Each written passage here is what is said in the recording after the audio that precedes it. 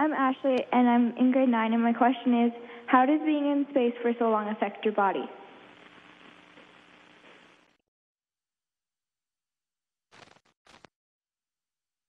It affects us a lot of different ways. It affects your bones, your muscles. But one of the ways that we're learning recently is it affects your vision. We don't understand why, but it makes some people's vision worse. And we're studying it and trying to figure it out. So we have a lot of new equipment on board just to test and understand our vision. One of the things we have is a tonometer. This is actually like a pressure gauge that you touch to your eyeball. We put drops, it's weird to put drops in your eyes with no gravity. You sort of touch the little drop thing to your eyeball. It spreads over your eye.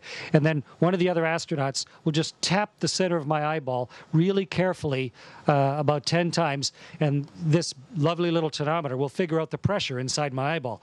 That's one way to measure our eyes. Another is to look into the back of them.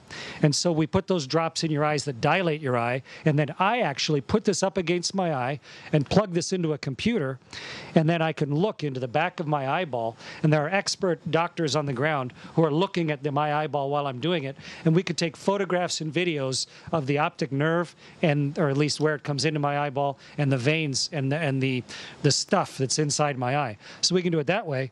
And then also, we actually do ultrasounds of our eyeballs.